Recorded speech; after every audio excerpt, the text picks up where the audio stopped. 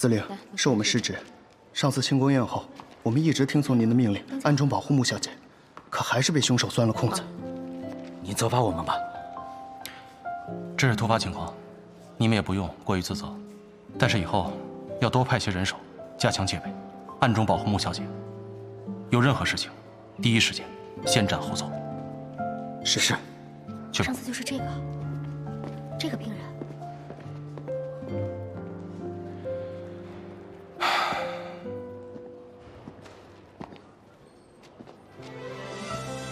你怎么来了？谢谢你啊，一直派人保护我。啊，这不是应该的吗？你可是我的财神爷啊！总之，谢谢你。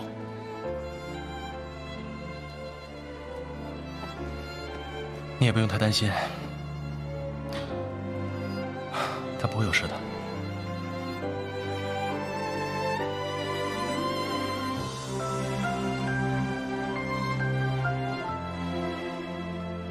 要不你还是自己来吧，把脸擦擦。你也不希望他醒来看到你这个样子。光耀哥是为救我而受伤的，要是徐督军怪罪起来，我来担，我不想牵连你。哎，傻瓜，谁会怕你牵连啊？别看了，又不是第一天这么帅，赶紧把脸擦擦，难看死了。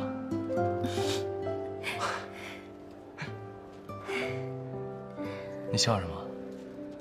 还是这么说话比较像你。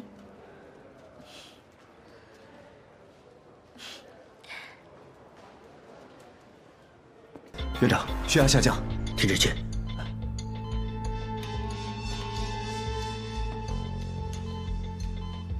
他的身体里有大量的积血，应该马上做开胸手术止血。开胸手术啊，院长。 这开胸手术我们之前只在协和观摩过一次，从来都没有真正实施过。这万一手术要是出了差错，人可是会死在手术台上的。他不做手术，人也保不住啊！他可是徐督军的公子，万一救不回来，我们所有人都得倒霉。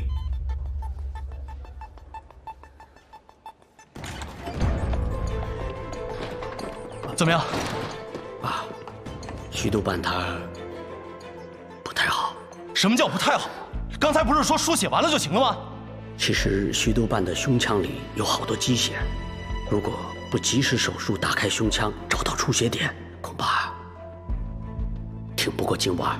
那你们还等什么呀？赶紧做手术啊！可是我们医院没做过这样的手术，万一操作不当，很有可能下不了手术台啊。你做不做手术啊？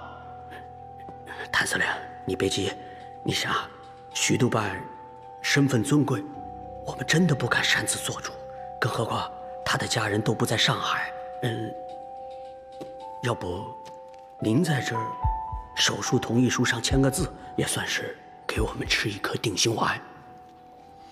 哎，院长，这救死扶伤不应该是你们医院的事吗？动不动手术也是你们医生说了算。我们司令他不懂医，凭什么给你们签同意书啊？ 这位长官，你想啊，徐督办可是徐督军的独子，这种责任我们可负不起呀！你现在让我们司令在这上面签字，万一徐督办有什么三长两短的，这徐督军怪罪下来，你们好推卸责任是吧？没有手术同意书，我们真的做不了手术。我来签，我是徐光耀的未婚妻。轮不到你，要签也是我签。 司令，谭司令要是签，我们也就放心了。给我马上安排手术。好，走。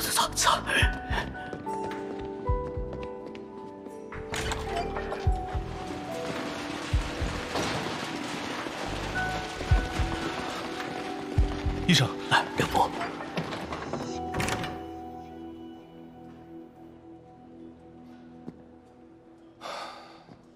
你们俩在这守着。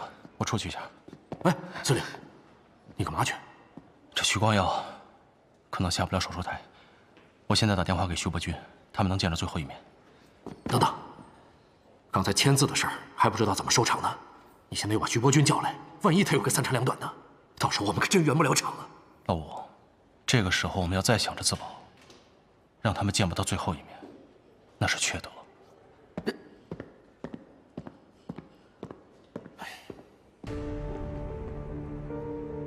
吴副司令，与其在这担心别人做文章，不如马上就把光耀哥的病历拿过来。需不需要做手术？有没有这个必要？病历一清二楚。好，我这就去啊。谭四，你去司令部再调一些兵过来。上次宴会的时候，就有人想刺杀光耀哥来栽赃谭司令，我怕他们这次卷土重来，我也会马上打电话给爸爸封锁医院，你只管守好。好。光耀哥，你一定要挺住。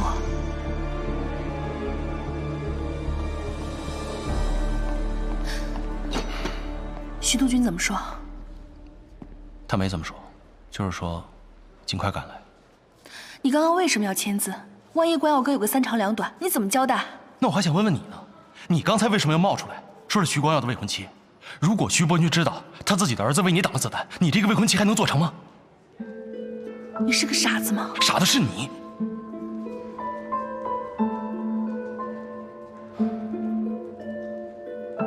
光耀哥是因为我受伤的，一人做事一人当，我不能把你扯起来。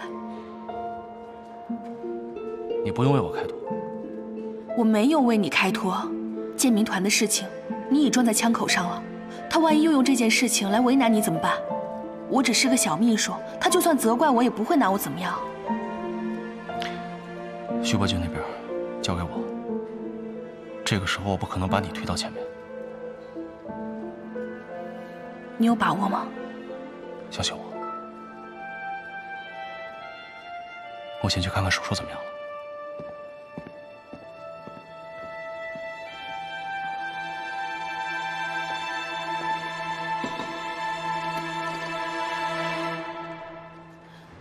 请接工部局。